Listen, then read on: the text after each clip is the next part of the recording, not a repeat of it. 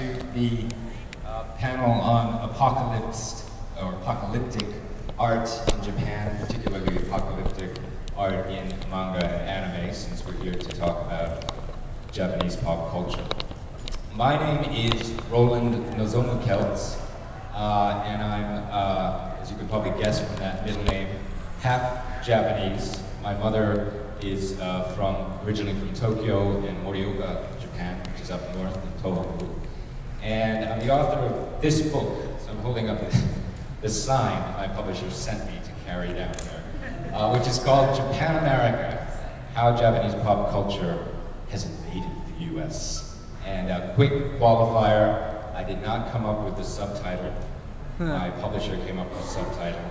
And the reason I say that is because part of what the book is about is that Japanese popular culture really didn't invade the US, it was demanded by the US. And so this is very much a demand-driven story. The interest in manga and anime came from Americans, and Japanese companies have done, with very few exceptions, not so much to promote it or even to exploit the market in the United States, which is one part of the book as well. First of all, I just want to ask you, when you hear the word apocalypse, what comes to mind? Anyway, end of the world. End of the world, sorry, let's see. Akira, or Akira. Interesting. What else comes to mind? End of the world? Maybe Blade Runner or sci-fi films like that. Blade Runner is obviously a classic. Yes, absolutely. Yes, sir. End of Evangelion, or even the beginning. Yes, Evangelion, absolutely. In the back. The whole franchise, okay. So we'll just take it all on, right. Which is being rebuilt, as you know, remade as we speak. Yes, sir. Now and then, here and there. Now and then, here and there, yeah, excellent. One more? Four Horsemen. Four Horsemen, okay, great. Great titles, right? We're talking about classics, in a way, great works of art. And of course, a number of them from Japan. One of the things I discovered when I first started doing research for this book, Japan America, is that so many of the initial artists, we go back to the godfather of manga and anime, who is? Osamu Tezuka. Osamu Tezuka. Tezuka Osamu, whatever that was. Tezuka was about 17 years old when Japan was being firebombed by the American Air Force. Firebombing is, of course, a technique, if you will, a strategy of ultimate complete destruction. Japanese cities at that time, in 1945, were largely made of wood and paper, exactly. Two highly flammable materials. A general by the name of Curtis LeMay. Some of you heard that name? Anybody heard that name, Curtis LeMay? George Wallace's running mate. That's right, Wallace's running mate. Also known as Dr. Death in some circles. He advocated a strategy called complete war. Anybody have any idea what that would be?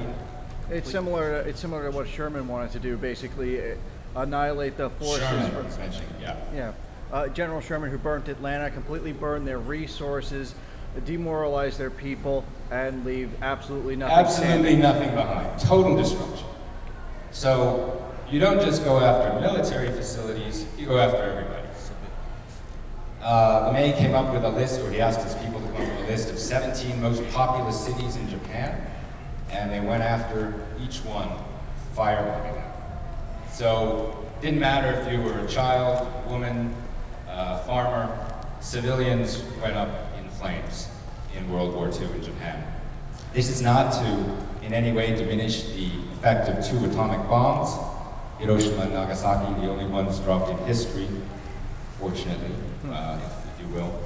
But 2 atomic bombs in Japan were dropped in, of course, in 1945 in August, and the war ended soon after that. So here you have this art form, manga, and eventually animation when it moved to television, that emerges out of these individuals who had this experience of total war and the destruction of Japan. This is quite personal to me because my mother was in the bomb shelters in Tokyo when Tokyo was being destroyed, and eventually her father was able to take the family up north to Morioka and escape the bombing. But my mother has some pretty harsh memories, as you can imagine, of that time in Japan. So here you have this guy. Let's take Tezuka as an example. As soon as I started conducting interviews for the book and started talking about Osamu Tezuka, the first two names that came up were Walt Disney and Max Fleischer. Max Fleischer, some of you know, Betty Boop. Superman Felix the cartoons. Cat. Yes. And they said Tezuka loved these guys. He loved Disney's Bambi so much, he claimed to have seen it 81 times. And not only had he seen Bambi, but Tezuka actually copied Bambi. There was a book that was sold in the streets of Osaka called Walt Disney's Bambi by Osamu Tezuka. Disney had no idea this was happening. The book was republished after Tezuka's death in 1989, reissued as a kind of homage, and Disney now gets 40% of the profits. That's a company for you. So Tezuka loved Disney, he loved Fleischer, he loved American comics, but he also had this experience of total destruction and apocalypse in Japan in 1945. So what he produced, while of course he was influenced by these other artists, bore some reference to the war. We all, and most of us know Astro Boy, his most famous, probably the first manga hero, Astro Boy, Tetsuo Atom. You know, a half, basically boy robot, created out of nuclear technology. What? Right? And this boy robot is supposed to spread peace around the world. This boy robot also, while he was referred to at the time as maybe a kind of Mickey Mouse character for Japan, he's very different from Mickey. If you've read the manga or seen the series, Tezuka's creation is a very worried little boy, not sure of who he is, wondering why evil persists in the world, human evil. There's a lot of darkness in the subtext of Astro Boy. And if you pursue Tezuka's work even further, you find comics based on Nazi Germany, Adolf, exploring in very graphic detail the violence of the Nazi era. You find a comic based on Dostoevsky's Crime and Punishment, not exactly a cheery little book. The reason I give you these examples is that right from the beginning, manga and then anime were built to carry very dark psychological themes, right from the start. So that unlike American comics, which were featuring largely superheroes or vaudevillian characters, slapstick stuff, Tom and Jerry running around the table, each other, Japanese comics developed this very dark psychological subtext right from the start. So when you're watching something today and you think, whoa man, that's really amazing, how could they express that stuff? It started right from the beginning. Now that's not to say that an artist working today referring back to World War II, of course, they have no memory, no experience of it. But from the beginning, if you wanted to make a comic where you were referring to the darkness of the Vietnam War, which a lot of Americans don't realize that Japan was basically a launching pad for American troops during the Vietnam War. Japanese people were hired as laborers to work on American military munitions and so on during the Vietnam War. There were huge protests in Tokyo during the Vietnam War. Haruki Murakami, the novelist, some of you may have heard his name. Murakami himself protested in Japan and was beaten by police. It was a very violent period in Japanese history, the 1960s and 70s. So these artists, who had nothing to do perhaps with World War II, had this vehicle, this way of expressing very dark, angry, sometimes frustrated, sometimes traumatic experiences, and that was manga and anime. But you can go back in Japanese history, and even back to, well, we're not looking at Yamaha, hang on a second. See if I can get that graphic that way. Okay, here we go. What is this? Anybody? Tsunami. Tsunami says. Yes. But what is the image? Just Hokusai, I think the artist name is Hokusai, I believe, or... Yeah, Hokusai, actually is his name. He's probably the most famous ukiyo-e, or woodblock print artist in Japanese history. Dating back to the 16th century here, we have this print, which is probably the most famous woodblock print out of Japan. Anybody know the title? Yeah. The Great Wave off Kanagawa, that's exactly the title. Yes, very, very well put. And this is also part of a series called 36 Views of Mount Fuji. Beautiful series, by the way. If you haven't seen Hokusai's work, I encourage you to check it out. Partly because he's often cited as a precursor of manga and anime artists. Now, one thing you notice in this picture, where is the energy? You know, sometimes when you're looking at art, you think, where's the energy? Where's the power? Where do you see it in this picture? In the waves. It's here. 100% in the wave. 100% in the wave. Yes, it is really intense, isn't it? And not just the power of the wave, but look at the tips of the wave, the edges of the foam. They're like fingers, right? Often described that way, clawing through the air as they roar above these poor fishermen in their ships who are being rocked back and forth. This image naturally reemerges after what happened in Japan in March of 2011 as a powerful reminder of Japan's intense memory, if you will, sense memory of the power of nature. Let's keep in mind when we talk about Japan, it's an archipelago, 4 main islands. And the size of the archipelago, those 4 main islands, is slightly smaller than the US state of California. And the habitable space of that archipelago is roughly 30 to 40%, because most of it is mountains. Mountainous terrain, hills, it's very difficult to build on. So 30 to 40% of that island chain that's slightly smaller than California, with a population today 4 to 5 times that of California, approaching half that of the United States. It's a lot of people on a small space. In addition, those islands are, as many of you notice, located on the one of the most, if not the most active earthquake region in the world. When I was there, I just flew in on Monday to the United States. When I was there, and I had left just before the quake, so I had this very strange experience of being away when everything happened. Still, when I was there, I felt probably 18 to 19 earthquakes myself in Japan. Fortunately, none of them that severe. But you know, when you're in a building and it starts to sway and you see the pictures on the wall swaying, you start wondering how much time you've got, when it's going to happen. So you have a people in this small space, out in the ocean, smashed by earthquakes, volcanic islands. Mount Fuji is a volcano, right? And threatened by typhoons. Typhoons, yes, exactly. So going back to the 16th century, you have artists who are depicting an apocalyptic power emanating from the natural world. And I want to draw your attention to something here. Some of you might be art students or art historians. You know that of course, the Europeans were depicting ocean and violent waves and violent seas because that was sort of the way you were out to conquer the world. You didn't have, you know, Japan Airlines or American Airlines. You had to go out and hit the seas.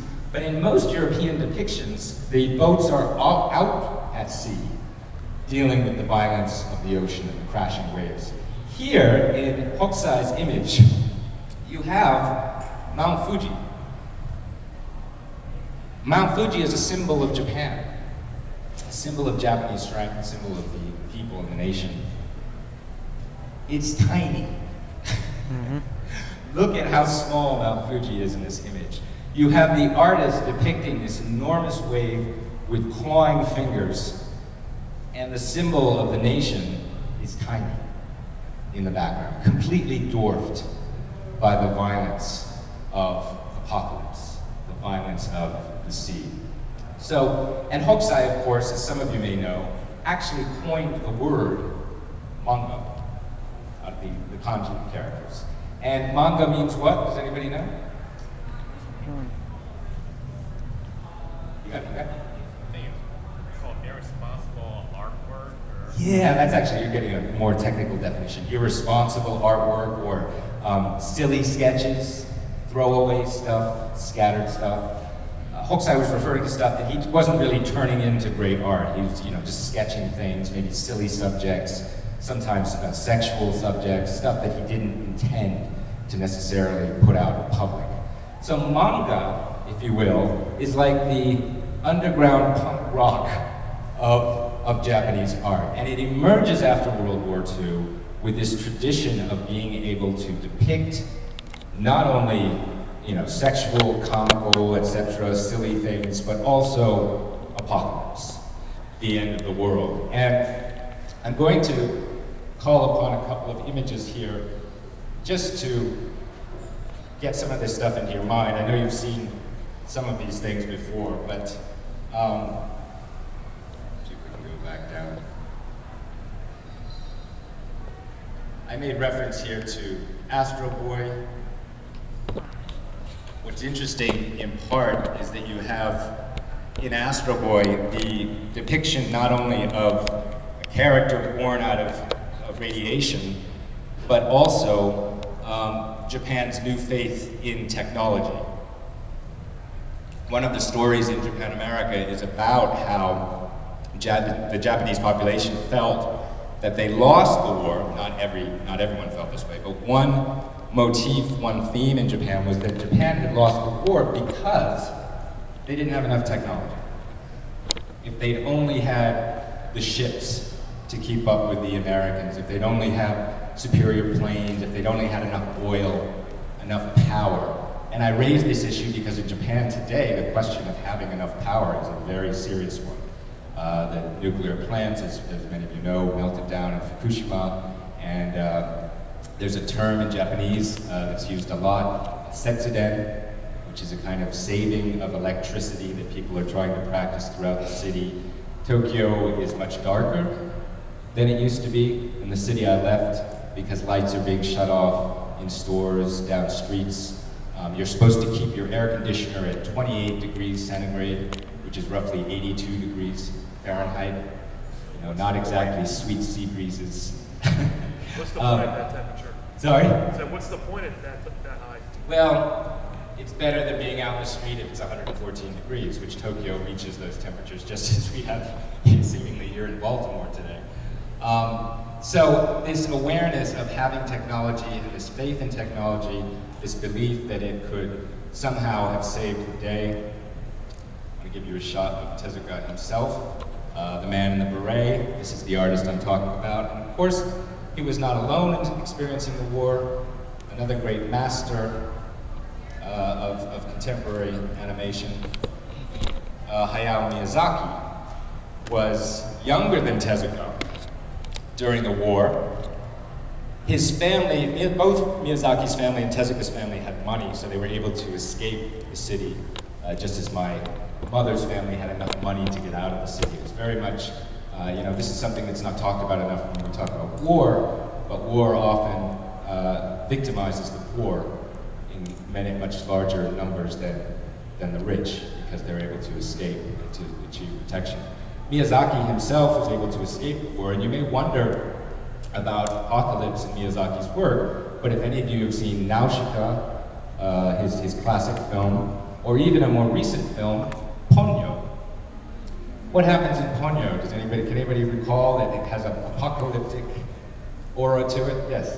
That movie traumatized me. It traumatized you. It was so apocalyptic. What? These giant waves that were like chasing cars up the street, and like these huge like dome-shaped waves that were like kind of rolling along, and they're like each like many times as big as your car. Incredible scene, right? Yes.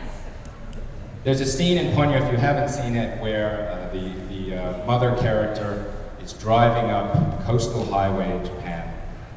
Her son is in the car, a little boy, and the ocean is, there's a tsunami, basically, roaring up the coast, and the waves, which are personified, as so much is personified in Miyazaki's work. They're animated, they have eyes.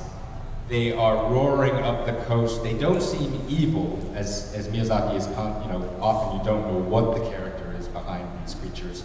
When I interviewed him in 2009 in California, I asked him about Totoro, for example. And he said, oh, Totoro, he said, when I started to create the creature, I told my staff, just focus on the eyes. Okay, if you can think of Totoro, those of you who've seen it, the eyes. And he said the important thing about the eyes is they just kind of stare into nothing. And he said the reason that was important is because you look at Totoro and you don't know if he's a genius or a complete idiot. And this is very much an essence of Miyazaki's work. You don't know if something is evil, if something is brilliant, if something is completely vacant. And those waves have eyes like that, kind of empty eyes as they're roaring up the coast. Well, when I saw that film in the cinema in Japan, I thought, wow, what a brilliant imagination Miyazaki-san has, right? Creating this roiling ocean and this sense of tension and suspense as the mother and child are racing up the coast. You know, 3 or 4 years later, I was watching television, and there were the waves roaring up the coast of Japan, and automobiles racing to escape them on March 11th, 2011. Extraordinary. And that sense I had of Miyazaki knowing Apocalypse intimately, and knowing that what he was depicting was very much life in Japan, and a sense that Japanese would recognize that image immediately, and the fear and anxiety it provoked was very intense. So Miyazaki himself, very much about Apocalypse, and one thing that people often don't know about Totoro is that it was made alongside another Ghibli film called Kara no Haka, or Grave of the Fireflies. And both Takahata, Miyazaki's fellow artist at Ghibli, and Miyazaki set themselves a challenge with Totoro, which was to make a film that somehow referred to the war.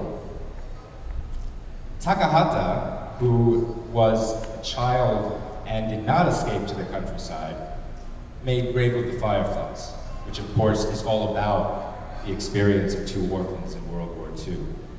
Miyazaki makes Totoro. Does anybody know the reference to the war in Totoro? Yeah. Go ahead. Maybe probably because the mother was hospitalized, so assuming that she was someone who was infected by the war, so her illness was part of the war then? Or? It's interesting that you mentioned that, because in both of those films, both of those Ghibli films, the mothers are ill, right? And largely missing from the story. In the very beginning of Totoro, you're right on the right path, the image of the father driving into the countryside with the 2 children in an old jalopy type vehicle, for a certain generation of Japanese, and here I'm talking about my own mother, that image immediately calls up the war. Because that was the kind of car you could find in Japan at that time, you know, sort of junked, a jalopy, because the war was using up so many resources that you might be able to find an old junker like that lying around. And the kids themselves, the 2 girls, are wearing sort of mismatched clothing. It doesn't fit very well. And so they're hand-me-downs. And of course, during the war, there's a lot of hand-me-down items, partly because there's so many people who are dead, and maybe that you don't need the children's clothes because the children are gone. So another family takes the clothes and uses them. So right in the beginning of Totoro, and that escape into the countryside, is very much what Miyazaki himself experienced. And in fact, the beautiful, exquisite house in Totoro, which has that European add-on section in it, is modeled on Miyazaki's childhood home. Exactly his childhood home. So he, in fact, is referring to the war in a much more subtle fashion in Totoro. But both films, immediately to a certain generation of Japanese, call upon us. Could I suggest they close that door back there? Yeah, that's an excellent idea. Could somebody close the door so maybe you won't be hearing Kind of all hard the to hear cheers? the para. Yeah.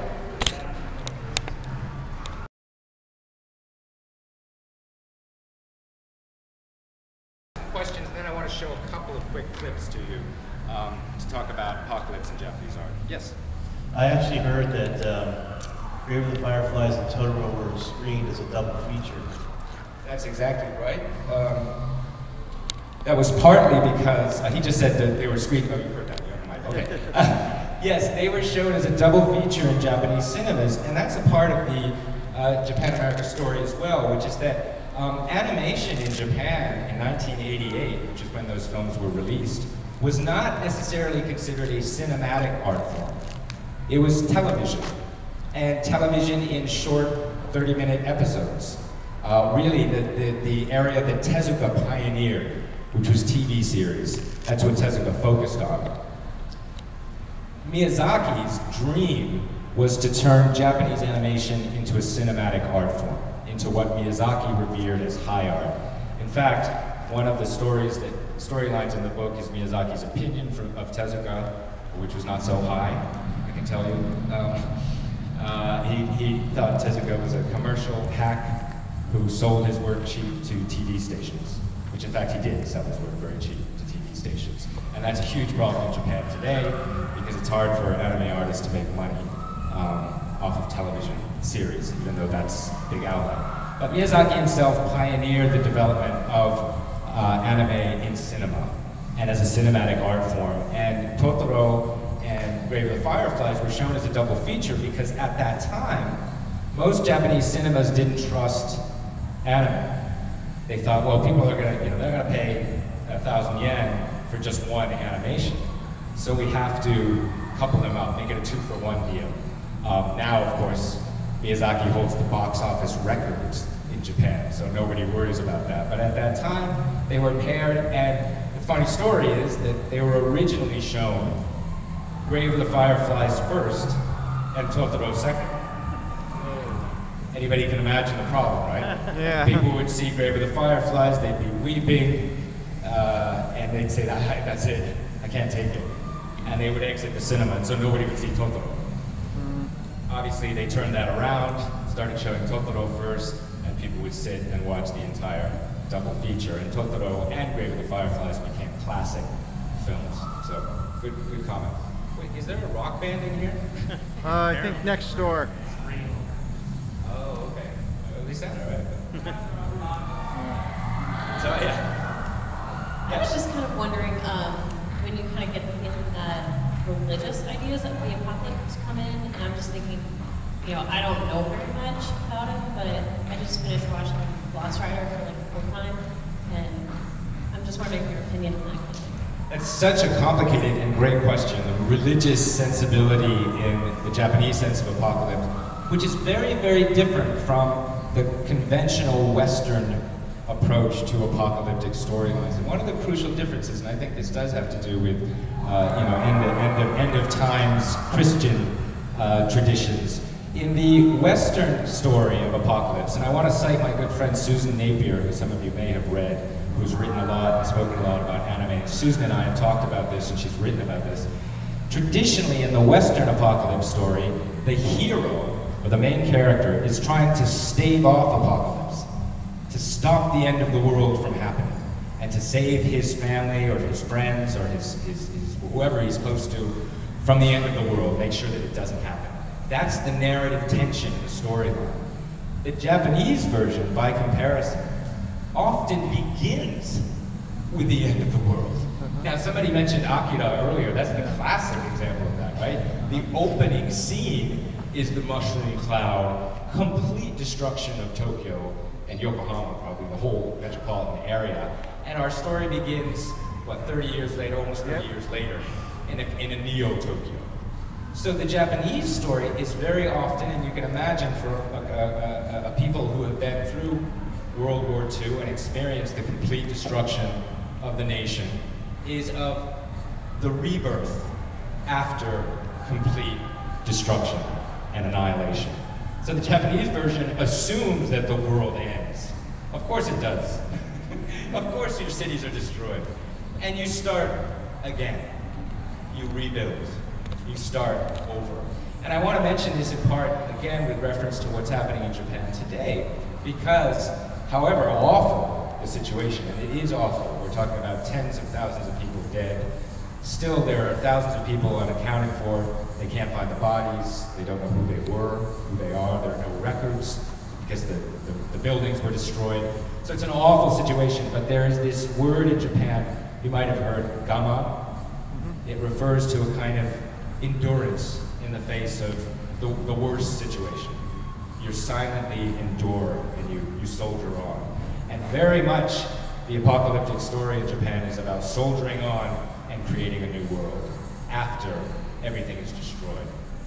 And this, of course, was something that I think resonated with certain American fans of a certain generation after what happened, and I'm not comparing it directly, but what happened in the United States in 9/11, 2001, which was a brand new experience for a young generation of Americans to see the most famous skyscrapers in the United States completely destroyed in a single day, to see the Pentagon on fire, to have this sense that the United States was under siege and things could be destroyed on a sunny September morning. Felt very much like anime. Very much less like Hollywood and much more like anime, I think partly for those reasons. But remember, just to quickly identify the religious base in Japan, if you want to call it religious base, is Buddhist, inherited from Asia, and Shinto, which is the national faith. And Shinto is a polytheistic faith, belief in many gods, not a single god. And Shinto is also animistic. So one of the things when we talk about Japanese anime and the fact that so many characters and images are animated, Shintoism is about a spirit even in something like this water bottle. As you know, I hope Transformers, the very idea came from Japan. Those were Japanese artists. And the concept of an automobile that turns into a character with a soul and a personality is very Japanese. Very much so. So very different roots than a Judeo-Christian story about apocalypse. Yeah, do you have a mic? Just really quickly, you mentioned sort of the theme of faith and technology for Japanese society. I was wondering if you did any investigation on the defeat of the Yamato, which was actually a very technologically advanced battleship. That's right. And it would seem to sort of counteract that faith in technology that people were trying to develop at that time. I was just wondering if you had any thoughts. Well, and that's an excellent point. If the Yamato, which was Japan's greatest naval vessel, could be sunk by the Americans, then you got to make something better. So what emerges from the imagination, on the one hand, the great mecha anime genre. You go back to Tetsujin 128, or Gigantor as he was called here, the first giant robot out of Japan. Very early series, Gigantor is shown stomping through a city, and if you rewind and slow down, you'll see the Empire State Building. When the series was sold to the United States, those buildings were redrawn. Just any old city, folks. That was part of the dream. Obviously, Battleship Yamato, right? What was it called here? All-Star Blazers? Star Blazers. Star Blazers. The dream of that series is a resurrected Battleship Yamato from the Japanese Navy that actually soars through space. Take that, America. See what you can do with that, right? So the imagination and faith in technology and the imaginative faith in technology that you find in anime and manga was very much driven by post-war dreams of resurrection. And the entire Japanese, economic juggernaut after the war was devoted towards perfecting technology. Remember the Japanese Constitution, which was largely drafted by the Americans, prohibits a standing military. So if you can't have a military, maybe you can have a bullet train, right? Maybe you can pour your technology and your engineering into transportation, into giant robots, into robot toys, into dreams of spaceships and battles in space, because you're not allowed to have your own standing military. Yes? Sorry. This might be a little off base, but thinking about Akira, you know how Tetsu's basically destroying everything again, and you have a lot of themes of characters who almost bring about the end of the world rather than trying to save it from a Western perspective. I was just wondering what your kind of thoughts were on that motif in anime and manga. It's an excellent question. The characters actually trying to, in some ways, destroy the world. The idea and the reactionary approach to a lot of anime artists were voicing in the 1980s, including, by the way, Takahata in Grave of the Fireflies. Some of you remember the end of the film, the closing scene of the film is showing the two children as ghosts, obviously, sitting on a hilltop overlooking modern-day Kobe. And a lot of people have asked about that ending, discussed it, and clearly one of the reasons for that ending is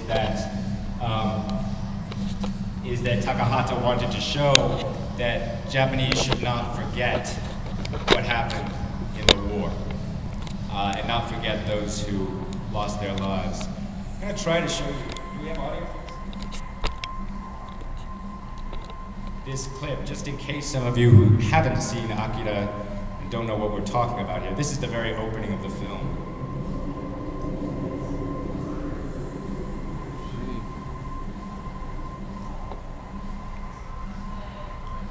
Sorry. Speaking of faith in technology. I'll play it so.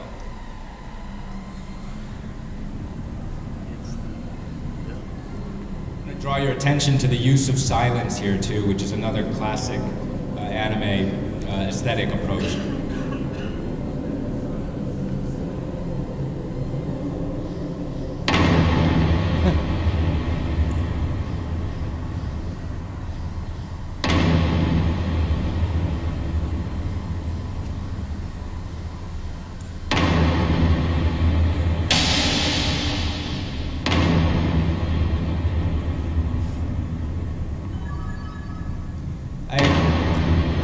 Can't help when I see this image think of the crater left in Lower Manhattan after the Twin Towers fell. This idea of empty space defining an atmosphere or a story, emptiness or dearth.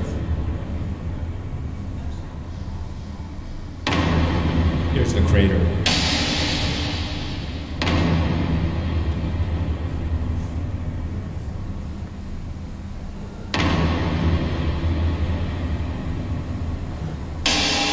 And the story begins at the end, if you will. Okay. I just wanted to get that image in your brains. If you somehow hadn't seen Akira, I don't want to assume that everybody has actually seen that film. But that was, Akira in the anime story is crucial because it was arguably the film that opened the door to non-Japanese to the power and depth of Japanese animation. Akira was screened in cinemas overseas, debuted in London on the big screen. Akira also was screened at universities across the United States. And so a whole generation of Americans suddenly realized the power and depth and psychological richness of Japanese animation, which of course you might not have seen if you've only seen Speed Racer and All-Star Blazers and Gatchaman, or the Butcher Gatchaman, which is Battle of the Planets. You might not be aware of the richness of cinematic anime from Japan, and Akira really was the pivotal title in opening Americans up to that, and opening Americans up to this apocalyptic vision coming out of Japan. So, another question. Sorry, something has back there. Yeah. Sorry to make you run with the mic. I just have a question. Germany was the only other country in the world to experience the destruction and loss after World War II, like Japan did. And after World War II, they had a tradition in Germany called the going home tradition, which is basically Can you speak a little louder? They had a tradition called the going home tradition, where all of the cinema, everything they did was like avoid the war and talking about the war at all costs and all possibilities. Don't talk about anything bad. There is no apocalypse. There is no death. And then when Germany started to transition away from that in the 70s, there was a huge pushback. Did that happen in Japan as well? Was there a societal pushback against this apocalyptic depiction? fiction in popular culture and that sort of thing? That's an interesting question. If there's any pushback, it's happening now. A lot of anime in recent years has been, as many of you probably know, light, fluffy, moe-oriented material. I'm dead serious about that because you talk to producers in Japan who are pretty frustrated by the current crop of anime that's being made, and it's partly for commercial reasons. The consumer culture for anime in Japan right now is being driven by middle-aged otaku, male, middle-aged men who are not married. Japan's marriage rate is way down right now. They don't have partners, and they drive the market for dating sims like Love Plus, and more recent Love Plus Plus, another dating sim. And they're driving the market for anime that's being sold in DVD form, box sets and so on, after television series. And they clearly don't have much interest in looking at devastation and questioning Japan's role during the war, etc. So it's actually very depoliticized right now. I don't know if that's a pushback similar to what you're talking about in Germany, but I think it's also, as you were talking, I was reminded of the fact that by comparison to Germany, the Japanese population really didn't reckon with the war. And that was partly because the Americans really didn't want them to. The Tokyo trials, by comparison to Nuremberg, Tokyo trials were overseen by one country, the Americans. And many of the Class A war criminals who were on trial in Tokyo were completely exonerated, completely forgiven and free. And that was partly, and I'm going to have to fit this into a couple of minutes, but that was partly because the Americans' goal, largely at that time, was to set up Japan as an ally and a military base. There are today 50,000 US troops in Japan. I gotta tell you how strange it is to take a train an hour outside of Tokyo and watch American fighter planes landing and taking off in Japan.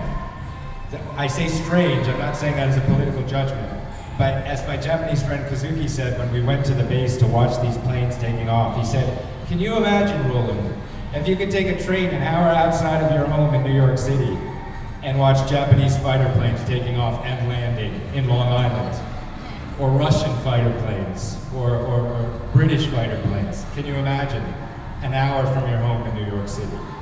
Of course I can't. Any other questions? Good points made there. Yeah. I was just hoping to go back to what you were talking about before as far as the rebirth. It seems like the handling is different between apocalyptic situations that are man-made or have a non-natural cause, or one that's kind of created upon by men or by humans, and then natural disasters.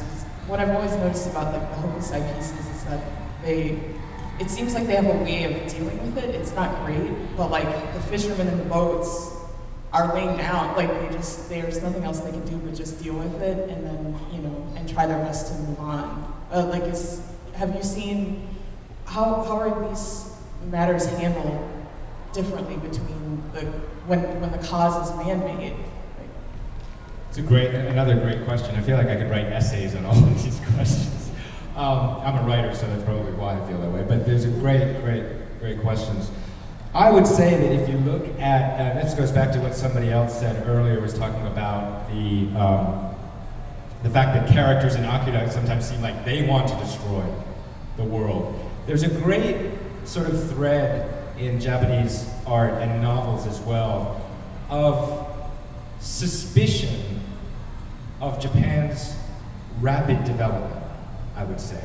Otomo himself, the artist who created Akira, and before that Domu, his work often suggests that there's an illness or an evil lurking behind Japan's suddenly consumerist, overgrown, hyper-developed society. That there's something almost inherently wrong with that. That it happens so quickly And in a lot of anime and manga, I want to draw your attention to this, you'll notice that whenever traditional Japan is shown in manga or anime, it's Edo era Japan. It's 16th and 17th century Japan that is cited as traditional. You know, the kimono, the samurai, the geita, sandals. A whole period is skipped over. They never show Meiji period Japan, when after, you know, Matthew Perry, Commodore Perry, had opened up Japan to trade, and Japan westernized very rapidly, or at least took a lot of elements of Western culture and applied it to Japanese life. No, that's not shown in manga and anime. Not Meiji era Japan. And they skip over, of course, pre-war Japan, the 20th century, the military coup. That's not shown. Now, you might argue that it is shown in films like Akira, not directly, but shown through this reference to corruption, to an extremely corrupt government, to corrupt institutions, destructive institutions, but it's not referred to directly as Japan in 1937, for example. So I think, to answer your question, which is a tough question, I think the depiction of human destruction and human apocalypse often refers to the evil within us. Again, the United States is very rarely referred to in references to World War II. If you go to the Hiroshima Peace Museum, an incredible place, by the way, with fragments from left behind after the devastation of the atomic bomb, you can hardly find any reference to the United States. It's almost like, oh, this happened, and we're awful. Human beings are terrible, and we can't let this happen again. As if this mass of human beings did this. Not a single country, not an enemy. So the reference to evil, I think, that you find in anime and manga, Japanese popular culture, is often to a vague sense that human beings have evil within them. The destruction of the natural world, I believe, is much more indirect. Again, we mentioned Miyazaki's depiction of the tsunami. That's very rare, actually, in anime and manga. The evil is often perpetuated by humans. And so Miyazaki there, I think one reason that scene stands out is he's actually depicting a tsunami. But of course, as I said earlier, the waves have those same empty Totoro eyes. They don't seem to be actively attacking the humans. They're just doing what nature does. And I think that's the sensibility you feel in Japan and in Japanese popular art as well, that this is what nature does. And part of what nature does is destroy things. And I have to mention this, even though Miyazaki-san probably wouldn't want me to, but when I interviewed him on stage at UC Berkeley in 2009, he made a quite provocative comment.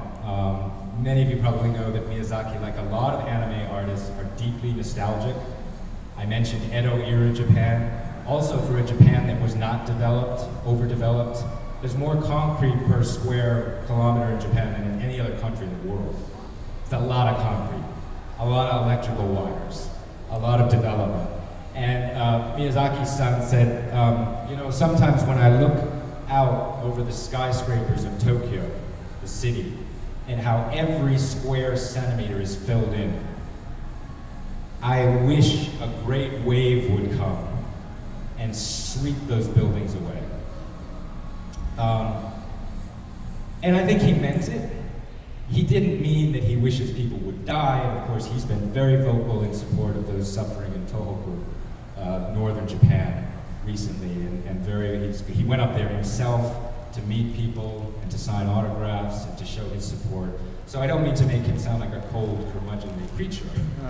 But I think in his work, too, there's this sort of suspicion of Japan's development, and that somehow inherently is maybe evil, in a way, the overdevelopment. And not just the overdevelopment, but remember, anime and manga are hybrid art forms. As I said right at the beginning, Tezuka loved Disney and Fleischer. Japanese artists were taking a Western medium, comics, and then animation, and applying their own sensibilities to it, and their own artistic styles, two-dimensional artistic styles. So these are hybrids from the very beginning. They're comprised of Western influence and Japanese sensibilities. And I think that's important to remember as well, that you're looking at an art form that is a hybrid from the start. The book, Japan America, is apparently on sale down at the dealer's room at the table hosted by a wonderful writer, Peter S. Beagle. Some of you may know his work. He's down there, it's right near the entrance, and I will most happily sign it for you if you're keen to have me do that here. In fact, I'll probably pop down there now for a few minutes, so if you want to get a copy, I'd be happy to sign it for you. I'm doing a couple more panels tomorrow, midday, I think at noon, something like that. And another one on Sunday, partly to talk about Japan's approach to intellectual property, which is very problematic in the digital age, as I'm sure you know. There's a lot of anime out there, and you don't have to pay for it. So we're going to talk a little bit about these issues as well that are part of the book. Thank you very, very much for coming today. Great questions.